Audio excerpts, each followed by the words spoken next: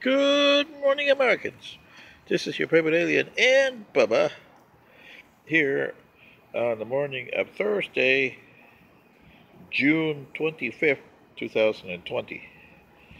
And wanted to do my final editorial on the Brooks case. So here we are on Thursday. Mr. Brooks has been laid to rest. And what have the African Americans learned? Absolutely nothing. They're still out there with their guns in hand, saying that the whites are not allowed in the area of the Wendy's where he got shot.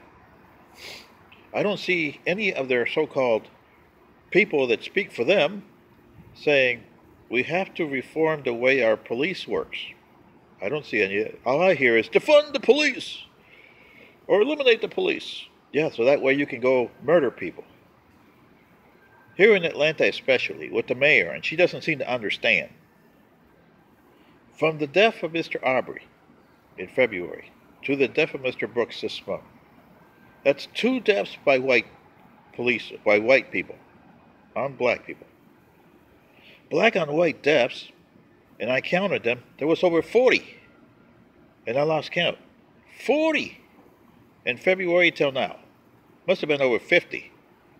That's counting the ones that the television stations have put every night at 6 p.m. And that's all I'm using is a 6 p.m. broadcast on Channel 46 here locally. 40! And I lost count. That's black on black violence. Murders. That doesn't take into account assaults. That doesn't take into account robberies. That's murders. 40. Really?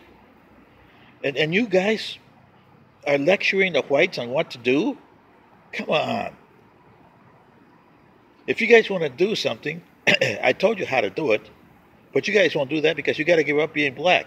And the whites have to give up being white. Because you have to be one culture, only one.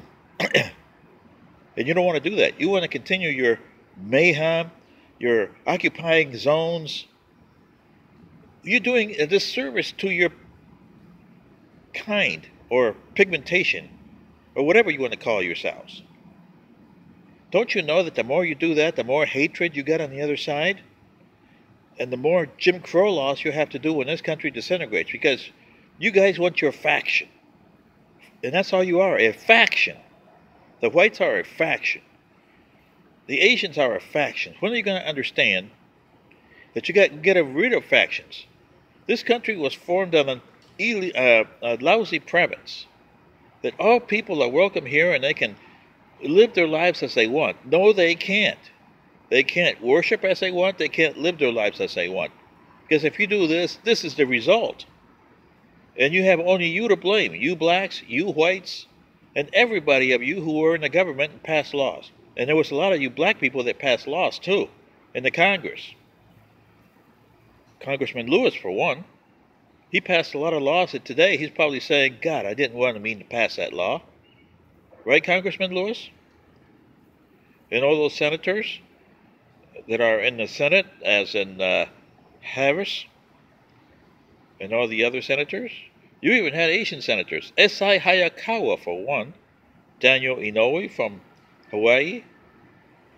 Tulsi Gabbard's in the Congress. Hawaiian. Or Samoan. So you see, all of you have factions. I haven't seen a single person of you that looked at the Constitution of the United States and said, we have something flawed here, let's fix it. So what is it going to take? More of the stuff that you're doing, African Americans, is going to drive more Jim Crow laws against you coming up. And trust me, I know your history, so I know that's what's coming. So this is what you reap, and you're going to see what you sow later. This is your favorite alien and Bubba. Good day.